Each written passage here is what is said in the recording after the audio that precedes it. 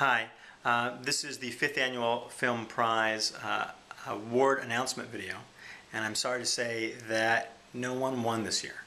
And that's a function of the fact that there weren't enough entrants in this year's film prize. So everyone who entered this year will automatically be entered in next year's prize, and this year's $100 award will be rolled into next year's, so that next year you'll have a chance at winning $200 by entering into the prize.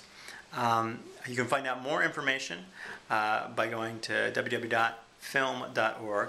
That's P-H-Y-L-M.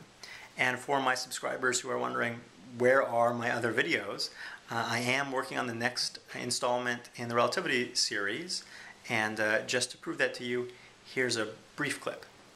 Special relativity makes bizarre predictions for objects moving near the speed of light. That is, things moving really, really fast. It says that for those of us claiming to be at rest, these moving objects will shrink in their direction of motion and their clocks will run slow. This is pretty weird. In fact, it even requires a limited form of time travel. In this episode, we will start with the two postulates, and using space-time diagrams, plus some simple geometry, we'll derive these consequences without using a single equation. Now, I should warn you, we're going to lean very heavily on the ideas and nomenclature introduced in the preceding two episodes.